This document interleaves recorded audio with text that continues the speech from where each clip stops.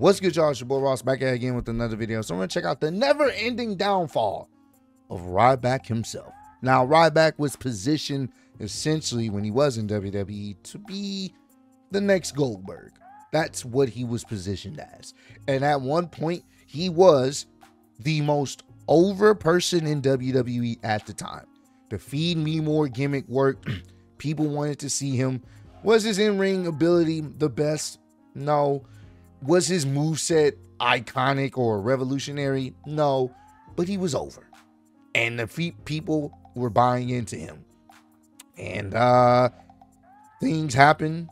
And it didn't work out for him in WWE. And ever since then, he's been on a crusade to expose WWE for the horrible company that they are. And I'm not gonna lie to you, he makes some very good points, especially when it involved Vince McMahon. There's no denying some of the stuff that he brought up years after WWE. Fair points, but I also do feel like he became the person that thrived off the negativity of this quote-unquote company and used that as his brand, like anti-WWE and everything about WWE is awful and stuff like that, when it's like, I don't think he truly moved on from it and really found like who he was outside of it. That's just my personal opinion. Like, you can have your gripe on a certain company or individual or whatever, but if you never move on from it, or you give the optics like this is the only thing that you will ever talk about and people will only remember you about is your frustration with WWE, it doesn't lend well to people seeing that next chapter in your life that doesn't involve you talking about WWE, if that makes any sense. But we're gonna check this out. Appreciate all love and support. Let's get right into this one, man. Ryback. Whenever any fan hears that name, they'll either remember a wrestler who at one point was so over that people wanted to see him end CM Punk's WWE title reign, whilst others will think of a Twitter poll. Ryback went from being a WWE main eventer and one of the most over wrestlers in the company to just being a complete joke in the industry. Ryback's downfall is something that truly needs to be studied. Oh wait, that's what I'm here for. WWE audiences were first introduced to Ryan Reeves when he was a part of the $1 Million Tough Enough in 2004, and though he did not win the season of Tough Enough and did not win the show, he would still end up getting signed to the WWE, who clearly saw something in him and signed him to a developmental contract, and he would report to Deep South Wrestling. Ryan would train with Deep South Wrestling for a couple of years before OVW became the new WWE developmental, and his ring name was changed to Ryback. However, FCW would become the new developmental a couple years later, and Ryback would be repackaged as Skip Sheffield, and after a bit of time in FCW, would be brought onto WWE TV to be a part of the first season of NXT in February 2010. Back when it was that really weird reality competition show. Skip Sheffield's pro was William Regal as he set out to win a WWE contract. However, Skip sort of failed to make any sort of impact on NXT. He was eliminated on week 12 as the third elimination of the show, finishing with just a 2-5 win-loss record and finishing 6th out of 8th. But despite not winning the show, Skip would still get his main roster opportunity, as on the June 7th, 2010 episode of Raw, Skip Sheffield along with all the other NXT contestants would attack John Cena, CM Punk, the announcers, and wreck ringside as the Nexus had just arrived in the WWE in one of the most infamous segments and moments in WWE history, and a huge moment for the time. The Nexus would continue feuding with John Cena, and this was a big spot for Skip Sheffield to be in. I mean, the Nexus were being presented as the top heel stable and were all involved in the main event angles of every single show they were on. It was a really good spot to be on for his first TV spot, but we all know what happened to the Nexus. We all know. They went to SummerSlam and they were destroyed.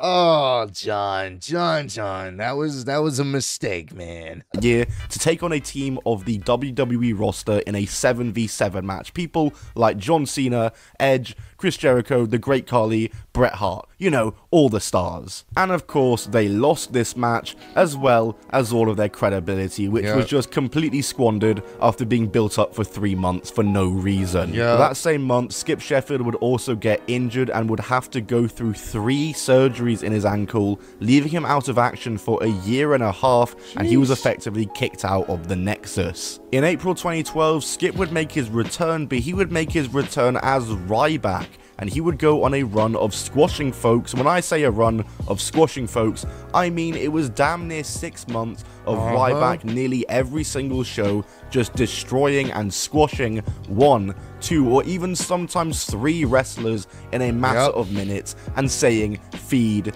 me more." And even if there was a subsection of fans chanting Goldberg at him, Ryback was getting over, and this repackaging was a really good thing for him. And come October 2012, CM Punk needed a new challenger, and the only active and built up enough wrestler to challenge him at the time was Ryback, who, when he was revealed as Punk's next challenger for Hell in a Cell, would become the most over he's ever been in the company. There were fans who wanted to see him beat CM Punk. In fact, I'd go as far to say that a good majority of people wanted to see him beat CM Punk. Yeah, I think people were in that moment of, yep, okay, I'm here for it. They've been building this guy up as unstoppable. There's only one person that can stop CM Punk right now. People wanted it. I'm not even gonna lie to you. I kind of wanted to see it. I ain't gonna lie. Like, are they really gonna do this? Are they really giving him the Goldberg treatment and going to rocket ship him up to the WWE ladder? I was down. I didn't have a problem with it. He was that over. So again, like I said, his moveset wasn't nothing to, you know, go home about, but he was over, and it worked, and people believed. They bought in. However, who didn't want to see him beat CM Punk was, of course, the WWE themselves, who were not intent on having Ryback win the title from Punk, because of course they wanted The Rock to do that. WWE had booked themselves into the corner. Ryback was so over, but they didn't want Punk to lose. So what did they do? Well, they had referee Brad Maddox attack Ryback to help CM Punk get the win at Hell in a Cell, in a horrible finish and a dreadful swerve. Ryback's momentum hadn't gone just yet though, and he would challenge for the title again, this time in a 3-way match also involving John Cena at Survivor Series. This match would end with Punk winning via interference again, but this time though from The Shield, who were making their debut, and this would kick off a feud between Ryback and The Shield, with Ryback teaming up with Team Hell No to face The Shield in a TLC match at TLC, and Ryback's team did lose, but this match was awesome. He would enter the Royal Rumble match for the first time in 2012, entering last at number 30, and got 5 eliminations before being eliminated by John Cena in the final 2. And this is where Ryback would really start to stall in the WWE, as every big match that Ryback was in, you knew what they were doing, WWE. You knew they were trying to build up to The Rock and John Cena. You knew it. So usually on the losing end of. At WrestleMania 29, in his first WrestleMania, he would have a match with Mark Henry, which he lost. And now all the momentum that had been built up had officially just been destroyed. Ryback would turn heel the next night for the first time as Ryback, and despite losing to Mark Henry, would get to challenge John Cena for the title at the next 2 pay-per-views at Extreme Rules and Payback, but he was unsuccessful in both. And after this, he would kind of just coast around for the rest of 2013, with the WWE seemingly just not knowing what to do with Ryback, and he did all sorts of things. He was a Paul Heyman guy at one point along with Curtis Axel. Remember Rybaxel, the greatest tag team ever. He also got to work with CM Punk again at Hell in a Cell, losing of course, in an angle that Punk revealed he hated doing, as he hated working with Ryback, and during this feud would make Ryback call himself an idiot backstage after he botched a table spot and hurt Punk. Ouch. And 2014 was also much of the same, with Ryback being relegated to being a jobber tag wrestler with Curtis Axel, a major fall off from 2012. And I will say this, he has every right Ryback to feel the way he feels, especially about WWE management, because they dropped the ball on him. They did. You don't book him in that match, that high-profile match, knowing that you plan on having The Rock be the one to beat, to end CM Punk's reign. You don't book him in that match. Put him in a high-profile mid-card match. You can do that. Like, it's stupid. It's dumb. That's a dumb thing to do. That WWE failed him. So I'm not going to sit up here and put all the blame on Ryback. He deserves, he has every right to be upset. It's just how long you're going to continue to be upset and when are you going to move forward from it.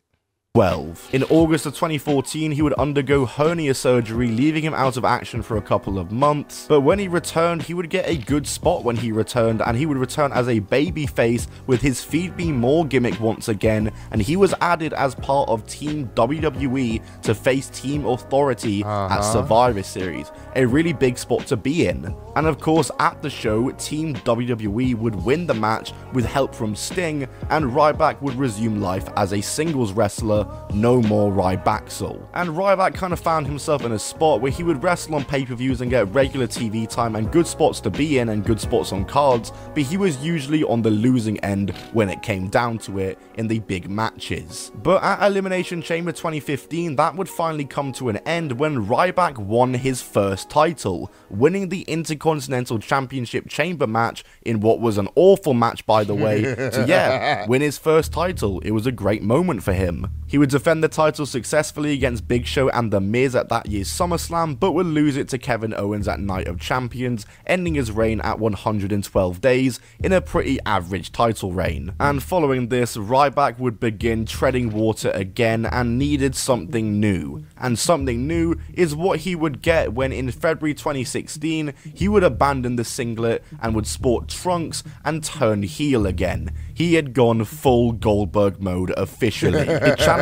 Kalisto for the US title at Mania 32 in a losing effort, and then again at Payback also in a losing effort in what would be his final appearance with the WWE, as on May 2nd, he was sent home from TV tapings due to a contract dispute, and the next day he'd post to his blog that this was due to lack of equal pay and creative frustrations from his end, and 3 months later, Ryback's release was finally finalized and he was gone from the WWE just like that. So overall, Ryback's run in the WWE wasn't that bad. He definitely underachieved for how over he was at one point, however overall it wasn't a bad run. But what caused Ryback to really fall off and become a joke is his activity post-WWE, particularly on Twitter, where on his page, you'll find posts like, "Vince McMahon, like most promoters, has an insatiable urge to have control. He had no control watching his mum get beat up as a child, which is a horrendous thing for a kid to witness,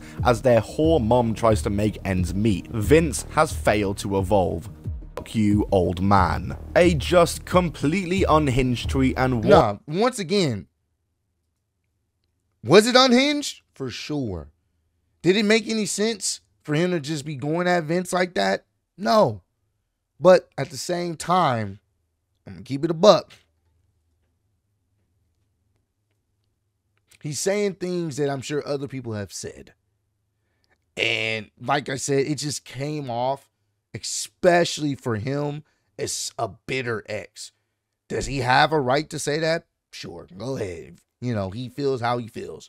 But at the same time, it was one of those things where it was like, oh, there goes Ryback saying something about WWE again. You know what I'm saying? And it became him instead of, all right, what you gonna do after that? What's gonna be your next chapter in your life that's gonna really push you forward? You know, that became who he was. One that is even more unhinged when you realize that this tweet came not too long after Vince's mother had passed away. Yeah, and as well as that was the thing too. His mom had just passed, and he didn't really give a fuck. Like he didn't care. That's why I was like, I get what he was saying, and I'm pretty sure he has every right to be upset, but at the same time, sometimes you gotta move with grace. Even when the person you feel like didn't move with grace with you. I don't know. You know what I'm saying? It's just the timing of that. I don't know. It looked like, damn, bro. Like, okay, we get it. You hate this guy, but damn. As this on Ryback's Twitter, you have tweets from him wishing death on Vince, making derogatory comments towards current WWE talent, and of course, the infamous tweet asking fans where they want to see him return, where the option to retire was clearly the winner, a tweet that he kept reposting, and retire kept on winning. This poll is now synonymous with Ryback's career, and all he is really known for in wrestling today, a poll telling him to retire.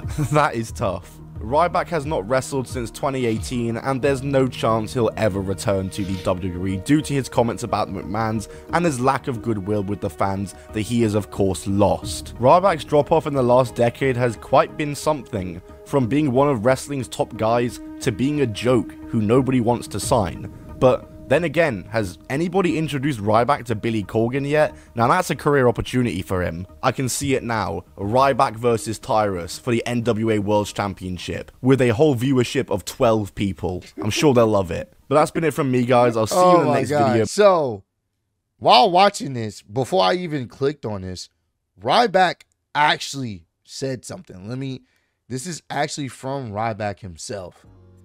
Right here. It says, The truth always wins, and I will keep winning. You're keeping me relevant despite being illegally suppressed for 7.5 plus years, and your karma will not be kind. Controversy creates cash, and you will all be fans again the moment I come back. He commented, someone said, can't wait to see you back, Goldberg. Oh my, that's funny, bro. Someone said, let me see, right here. You hit the nail on the head. If Punk can return to WWE, anyone can, except Ryback.